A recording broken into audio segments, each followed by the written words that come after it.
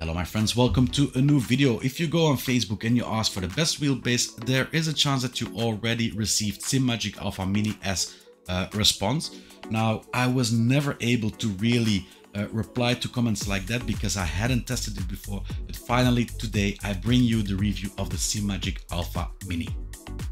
Simagic opted for a safe design with the wheelbase. The housing is completely made out of aluminium with a small carbon fiber disc on the front. On the top you have the sober grey Simagic logo, and that is it for design, nothing fancy and quite sober. To the sides you have the connections. One side features the power and USB-B connector. Why they opted for USB-B instead of the standard USB-C is a bit surprising. The other side hosts a USB-A CAN bus to add some Simagic pedals, solar handbrake and an RG11 connector for an extra Simagic only peripheral. Why they opted for the connections to the side is probably because they wanted to keep the housing as compact as possible and to maximize the length of the actual motor. With 27 by 11 by 11 cm, the dimensions of the wheelbase make it surprisingly compact. Attachment can be done from the side, the front and the bottom. Something worth noting is that there is no active cooling in it and no real cooling fins on the exterior either for warmth dissipation. A last thing that I want to add is the absence of a power button, which also puzzles me somewhat. The steering wheel that I tested with the alphamini is the GTS. It measures 30 cm in diameter and is made out of aluminium with a rough leather wrapping. The form is a bit special. It is a round form but has two bumps in the lower sides. The leather also, while it feels very durable, it is a bit rough for my taste. The stitching, however, stops at a bit above the spokes, which improves the comfort when you hold your hands there. The shifters are made out of carbon fiber, are non-adjustable and magnetic. They are pretty loud but feel very precise. When it comes to buttons, there are 7 of them, 2 rotary encoders and 2 joysticks. While I would call the quality of the buttons good, I would have preferred some mechanical click in them at this price level.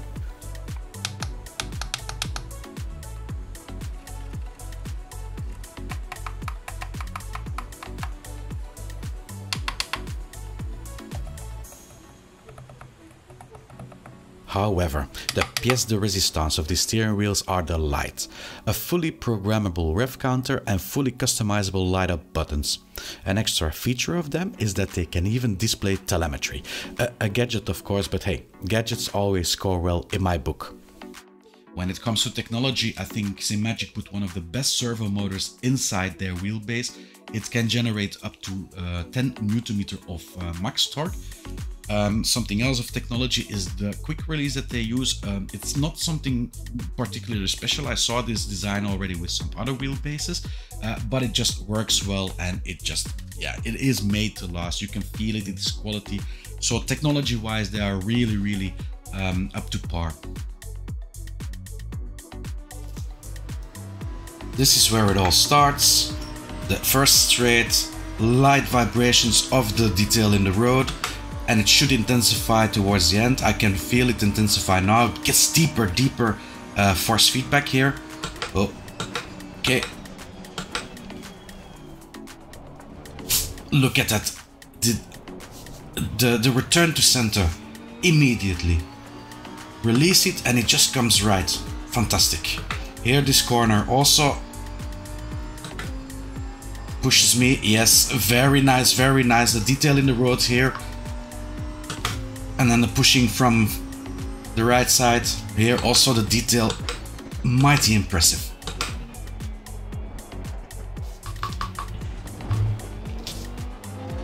Good.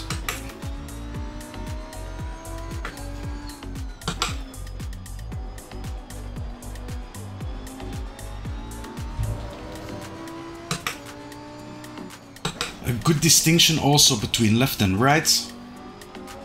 I feel it I go over the left curb because of the force feedback. Here also the straight here, I can feel the details in the road. Intense enough.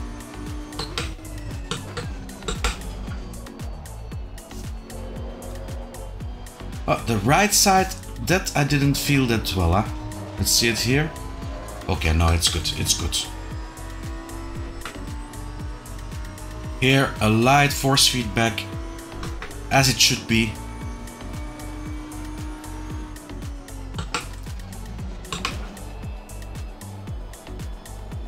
A lot of differentiation also in the force feedback. Good, good, good, good. So here it starts again, lightly, just light force feedback, and it intensifies toward the end. Gets more boop, boop, boop, boop.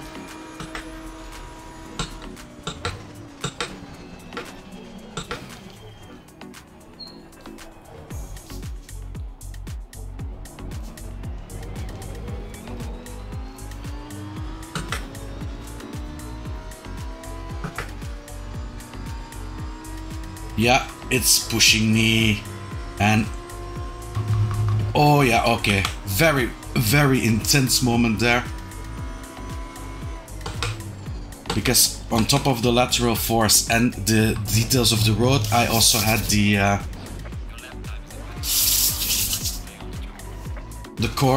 curb which came into play, and it was able to let me feel the three different kinds of force feedback very well there. Great.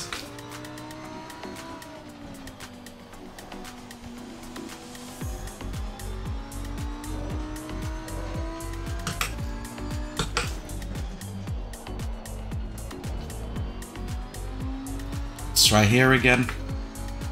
So on the left side you have a little more detail. And now it deepens, the force feedback deepens. Very nice sensation.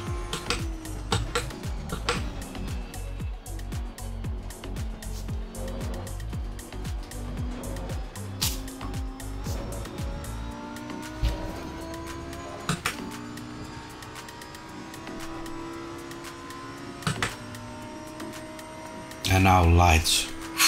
Calm down. I can absolutely understand why people are so lyrical about this wheelbase. It's true, it is a very amazing sensation in ACC.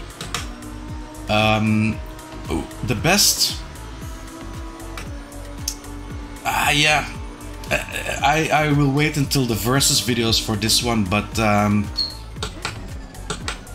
one of the, if not the best.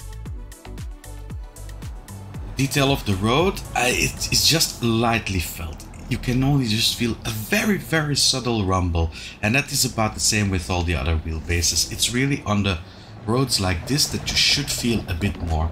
In this case, it's nothing. So I really do think that they changed a bit on the force feedback that you get in BeamNG. But let's check with this road here.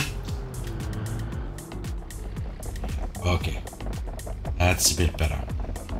So you can hear, you can feel a bit of the road working. See, the return to center is also very good.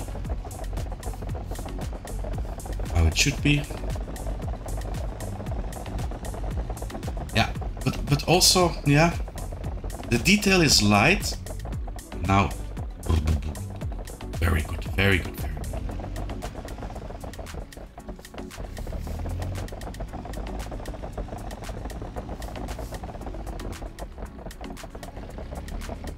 The steering itself is really nice.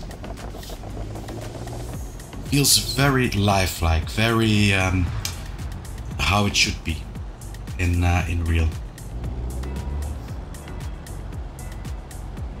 It's just pace a bit.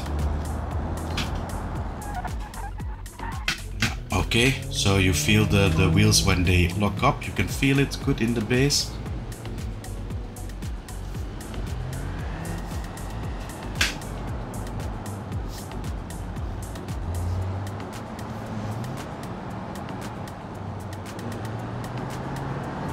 And I think in general the force feedback is less important in a game like BeamNG, or at least the people that played they don't care as much for the high quality of the force feedback like they do in ACC. But so far, yeah, it is also well, it is doing what it is supposed to do, and that is most of the driving sensation itself. So how the wheel reacts, how the wheel turns back, like here also, that I can just turn it with my one hand. That's how I would drive in real.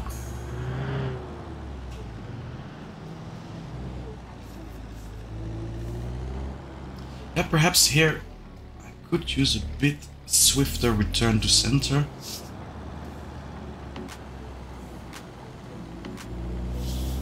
Okay, that was better. Yeah, okay, so it is also the way you drive with it, of course, that dictates it. Here, very well, you had the bump, and the wheel reacted to it very nicely.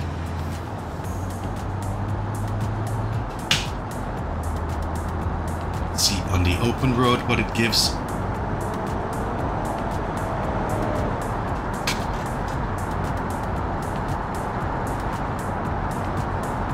A bit of detail, not too much. It pushes a bit back, so there is some lateral force going on in the corner. Yeah.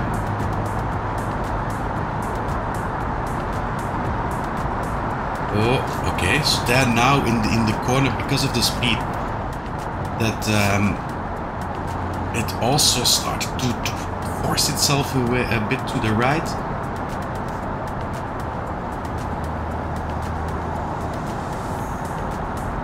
In a straight line, you don't have a lot. There's a very light sensation. Yeah. But if you really want to feel the vibrations of the road, then it's better that you go with something like a butt kicker or the HF8. That's much more fun. Because it's not it really isn't supposed to come in the steering wheel that much. It's more that you feel it from below. So I do think that it is very well balanced here to drive in BeamNG 2.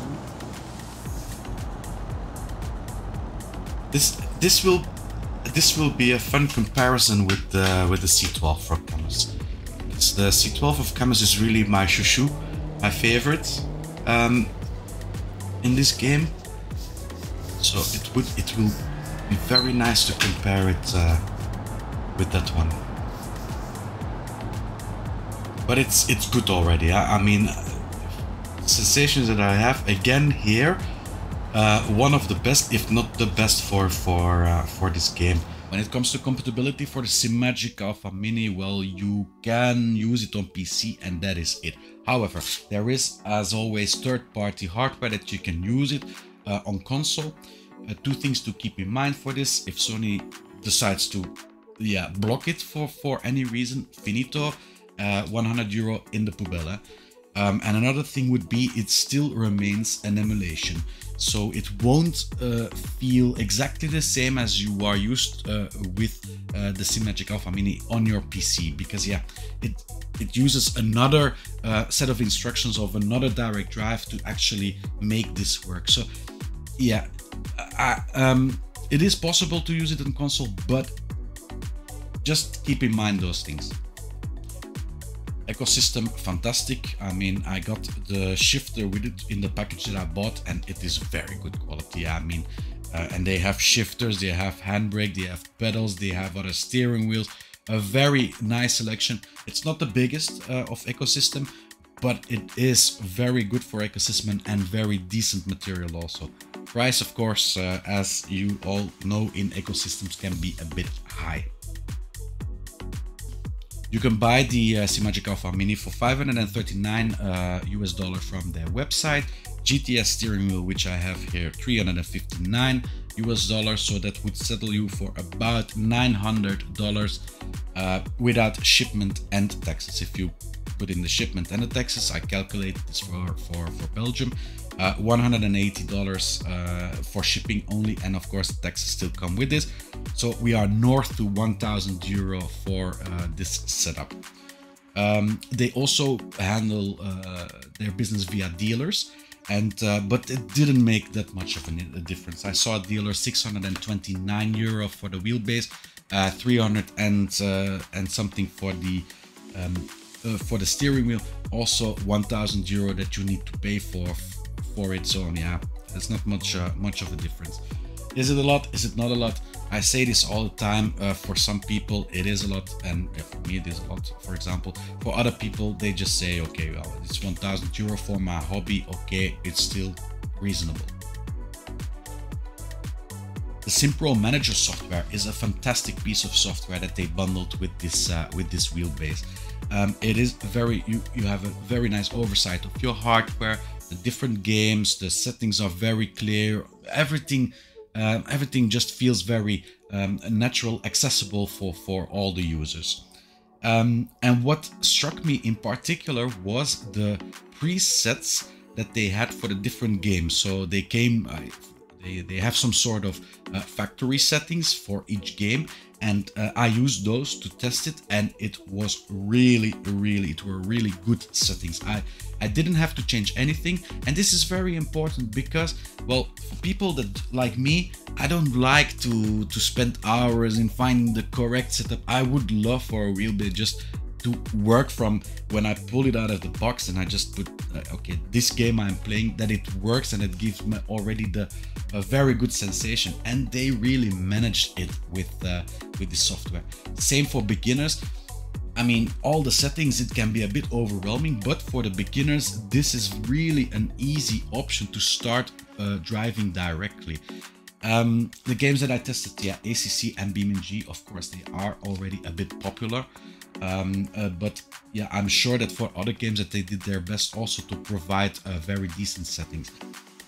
Also, are there any problems with this wheelbase? Not that I noticed. When I was using it, I didn't notice anything that out of the ordinary, but it is said that when you put the settings a bit higher, like the damper and stuff, that you can get it really hot when you drive an hour or two with it. So, but this is something that comes back in other wheelbases too. I saw this also with the Moza, with the Camus. So this is something that comes back. And does it worry me? Yeah.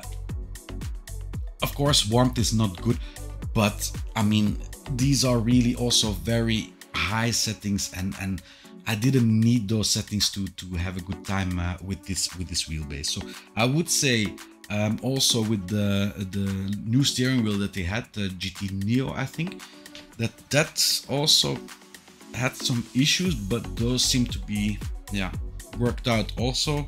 You just need to check for on Reddit for the problems with it, but for the rest, yeah, no, not really any structural problems that I can see with the wheelbase itself.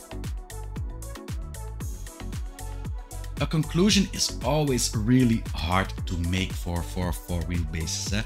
Is it a good wheelbase? Absolutely, it is a fantastic wheelbase. I love driving it in both games. It gave me what I wanted, so no issue there. In fact, everything what the Simagic alphamini seems to do, it does it well. It is smooth and subtle with a fantastic range of different force feedback levels because of the quality of the motor it uses. The power it can generate, 10 Nm and unofficially even higher peaks, is enough for most of us out there. The hardware is also not solely designed for the advanced users. The software that comes with the alphamini is suitable for beginners and advanced users, and is possibly the best I have tested so far when it comes to functionality and user friendliness. When you buy this wheelbase, you buy a Porsche, including all the diligence, precision and efficiency that comes with it. However, some people do not need Porsches and prefer a Volkswagen or a Geely. I myself have always been a fan of Renault. I prefer gadgets like True Force, TDFB and Full Force integrated in my wheelbase. I love an ecosystem that also includes peripherals for other forms of simulated driving than sim racing. And the last important thing would be that I'm a bang for buck guy. Budget does count for me. I would love to say that Simagic alphamini is the best wheelbase I have tested so far. It would give me a lot of thumbs up for this video seeing all the fans out there. But I won't do that, because it is not true. The best wheelbase is not a standard like time or distance. The best wheelbase depends on what you personally think simulated driving should feel like, combined with other variables like platform, game, ecosystem and price. Thank you all for watching. I hope you had something from this video. Please leave a like if you did, subscribe if you want to see more videos, and I will see you all in the next video. Bye bye.